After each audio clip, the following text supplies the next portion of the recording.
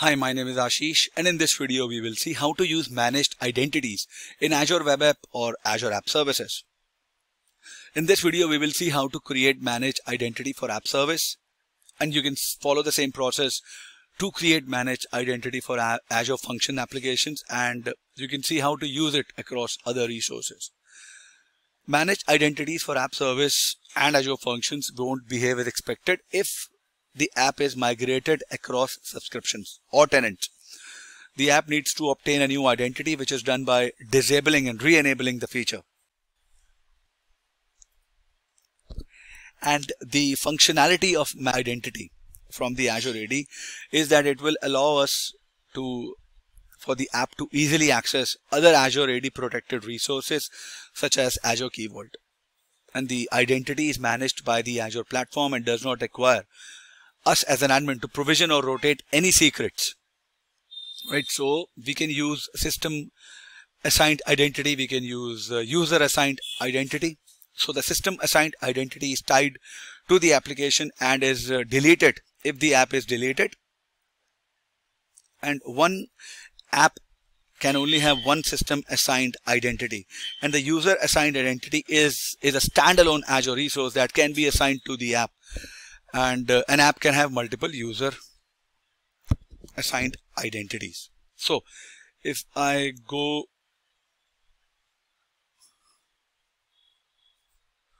now, let me just quickly log on to the portal and take it from there. I am logged on to the portal, and this is my web app. So in here I'll look for identity. Here it is under settings. If you see the system assigned, a system assigned managed identity is restricted to one per resource and is tied to the life cycle of this resource. You can grant permissions to the managed identity by using Azure role-based access control. The managed identity is authenticated with Azure AD, so you don't have to store any credentials in code, right? This is my identity. I'll switch it to on. I'm using under system assigned identity. I'll click on save. It says this web app will be registered with Azure Active Directory. Once it is registered, this web app can be granted permissions to access resources protected by Azure AD.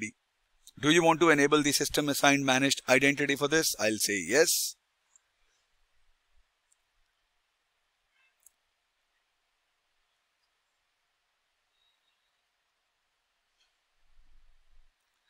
The enabled system identity is done. Now, make a note of this point that if you want to find the managed identity for the app or slot in the app portal, you would have to go under the enterprise application, look in the user settings section. We will, so if I want to show you this managed, so this is my app principal. If I just want to make a note of it, I can save that on the notepad.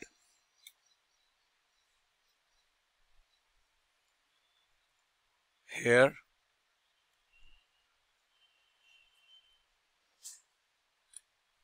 like this. And if you want to see this managed identity on the Azure portal, you will go under the Azure AD.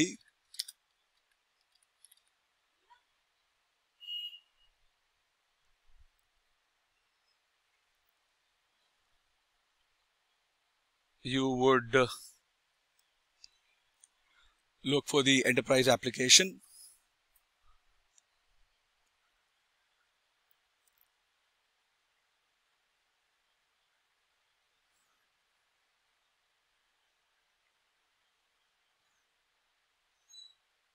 Manage identities. This is the one that I've created, right? Go back here. Now, if you want to add a user assigned identity from the portal, you will click under user assigned. You will do the same thing, add, and then you will you will search for a managed identity that you created, and then you will add it here, right? And then that will be added to your web app. And if you want to configure target resource, you may need to configure the target resource to allow the access from this application or function app. For example, if you request a token to access Key Vault, then we also must add an access policy that includes the managed identity. Right? So when you create a Key Vault, there is an option to allow the access to access the secret certificates under the Key Vault. In here, you want to add a policy that will allow this managed identity to access to the Key Vault, so that if my web app requests a token to access the Key Vault, then the permission should exist for my app managed identity to access the Key Vault. Otherwise, the calls to the Key Vault will be rejected even if you use a valid token. So you need a token, but you need an access policy on the Key Vault for it to access. And same is true for my Azure SQL database. So I hope this was informative for all of you guys. Oh, before I leave, now if I'll just delete it, my managed identity will also be deleted from my enterprise application. So if I click here, copy the name, go to my resource group, delete the resource group, paste the name, delete it.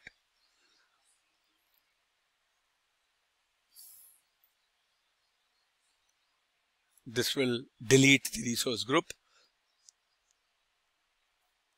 Let me pause the video and come back.